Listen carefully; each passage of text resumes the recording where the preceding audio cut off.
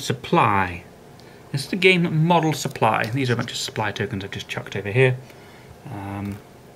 Let's chuck in a few trucks as well so we can have a look at those. So, what is supply and what do you need it for? Essentially, these tokens, and this is called one supply point. You'll notice it's quite different on each side. I'll explain that in a minute. One supply point of 1 SP. And this is basically the way the game represents food, ammunition, fuel, repairs, you name it. You can have a supply point or a supply token. It can be a bit confusing. When I first saw these, I thought, right, this one represents ammo, that one represents fuel. Not so. This one represents a supply point. A supply point is equal to 4 tokens. Often when you'll pay out supply, it'll cost you a certain number of tokens, but you can consolidate them into supply points, just to sort of save counters, I suppose. But they're the same resource, it's just different quantities thereof. So when do you spend them? The main time you'll spend them is if you want to shoot something. If you want to fire your artillery, when you look at the value, the strength of your artillery, and you will look at the table, it will tell you how many tokens you've got to spend to shoot that artillery. And they'll have to be sitting close to that artillery piece. If you want to fire in combat, as in sort of your regular troops, your infantry, your tanks or whatever, you want to shoot the dudes in the next text, you're going to have to pay tokens to do that. If you want to fuel your vehicles, so tanks or tracked or wheeled vehicles are going to have to spend fuel if they want to move. And the final time you might... Oh, aircraft is the other thing. If you want to refit your aircraft so that they can fly again, you'll need to spend tokens. The final thing, I think, is you have also what's called trace supply, which I'll explain in a minute. If you can't make trace supply and you're out of supply, you can eat your ammunition or your fuel. You can eat your supply to keep your units from going into unsupplied mode, which is not good.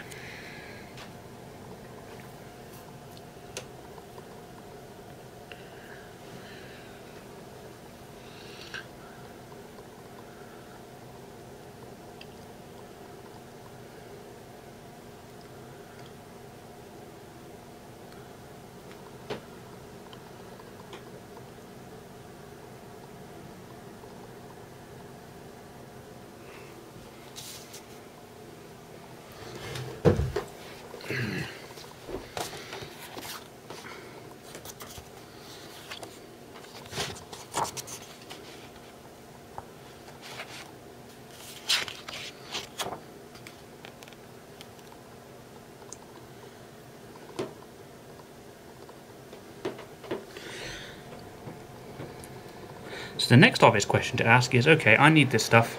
How do I actually get it to where I want it to be?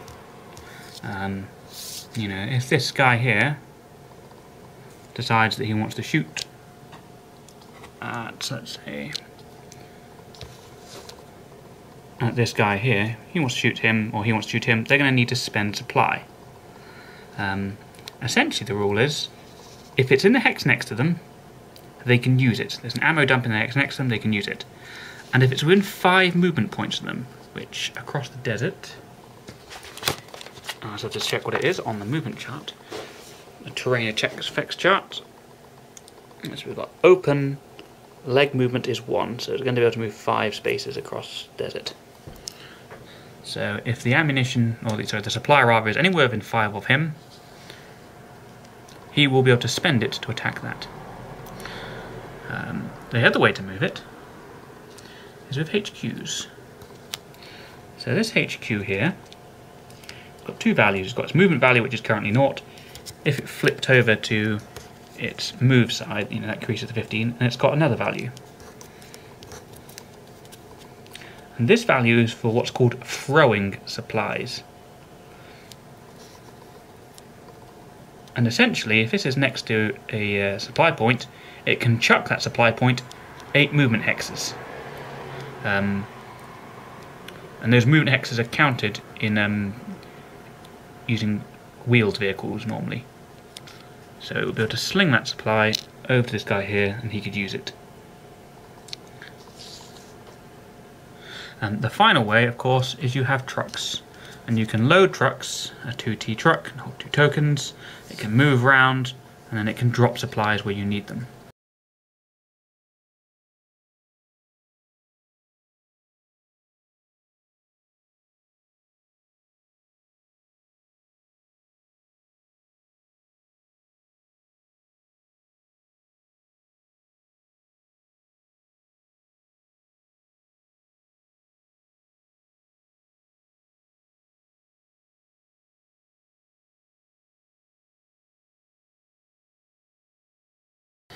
Alright, I said that wheeled or tracked vehicles needed supply to move, so this wants to move its 6 spaces. It needs to spend supply.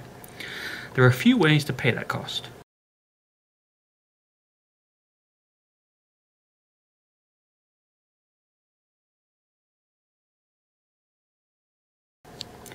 One, let's say you have an entire stack of vehicles. You can spend 1 whole supply point to move the entire stack, and they will be able to move through the entire turn, all the phases in that turn. That's one way of doing it. 2, you can spend a supply point at a HQ, and all the vehicles, or the vehicle units within its supply range, within its throw range of 8, they will all be supplied, and again for the entire turn. Or you can just pay 1 token per unit, so 1T, that much, and that unit will be able to move for this phase, so this movement phase, but then if it managed to get an exploitation, it would not be able to move in the exploitation phase. So that's often going to come down to a calculation of what's most efficient, but those are the 3 ways to spend supply to get your vehicles moving.